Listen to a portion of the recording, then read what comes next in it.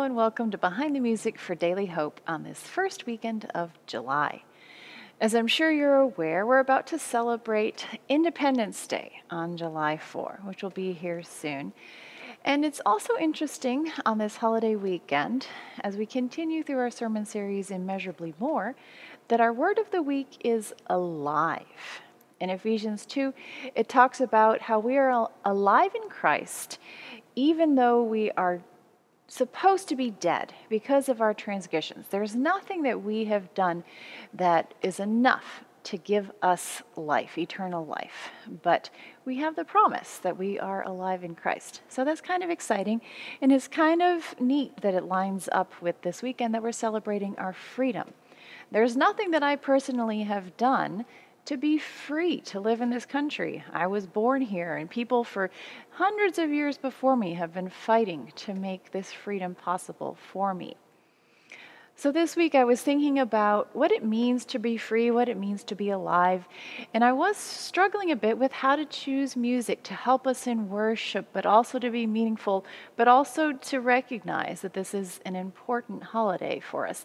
Lots of things to tie together as we think about worship for this weekend. So alive in Christ, us not being able to do anything of our own, thanking those who have made sacrifices.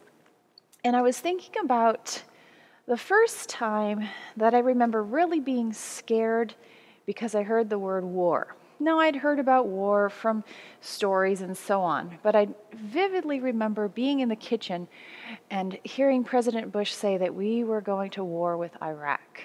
That was a scary moment. What did it mean to be in an active war, a current war, not just something that we talk about as a historic event? And there have been times since then as well where I've been like, oh, how is this going to affect me? How is this going to impact my family? 9/11, I'm sure there are things like that in your life where you can also think about, oh, what is this going to do? How is this going to change our reality? I have a friend and a colleague who is from Ukraine. She lives in Ukraine, and she posted a video of herself practicing organ, and in the background you could hear the military operations from Russia invading and attacking, and the unrest that is her reality. That's not something that I've ever had to experience, and for that I am grateful, so thankful. So freedom is not something that happened in 1776, and now we just have fireworks and hot dogs and we're done. Freedom is something that we have to fight for every day, because my kids, the generations coming up, they also deserve to have the same things that the people who came before me fought for.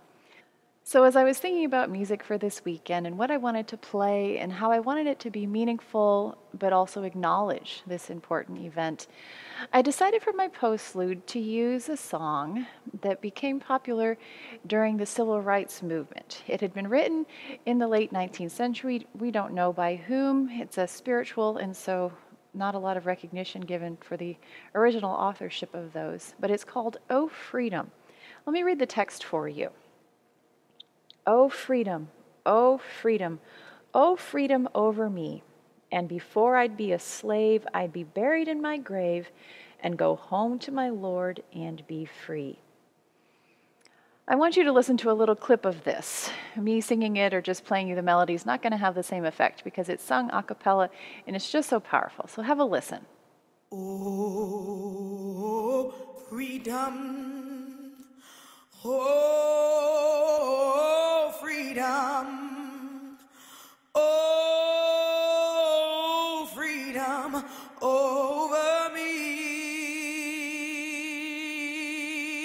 And before I'll be a slave, I'll be buried in my grave and go home to my Lord and be free. Oh, freedom. Oh, freedom. Freedom. Oh, freedom. Oh, freedom over me. Over me. And before I be a slave, I'll be buried